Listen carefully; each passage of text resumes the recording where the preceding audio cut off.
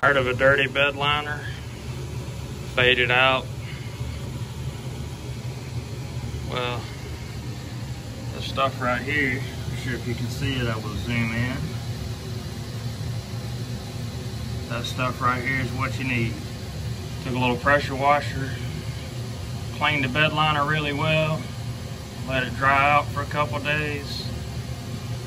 Well, it doesn't take that long, but it just took me a couple days to get to it. Put you some of that stuff in a little bowl or container or whatever you have. A brush, and of course you'll need some, see right there, I have some painter's tape for certain areas you want to tape off. But as you can see, I got it still drying in the front. But you can already see the difference in before and after, and I'm not even done yet.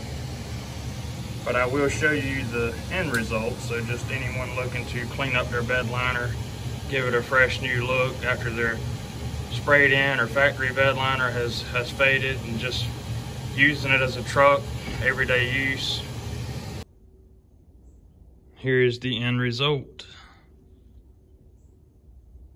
Appreciate you guys watching. Hopefully this will help somebody out.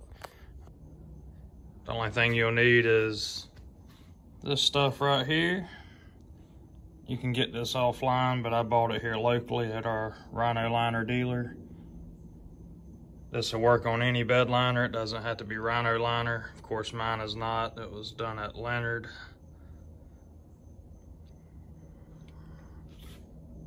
Just, you know, make sure the bed's real clean of any oil or anything that would stop it from adhering really good.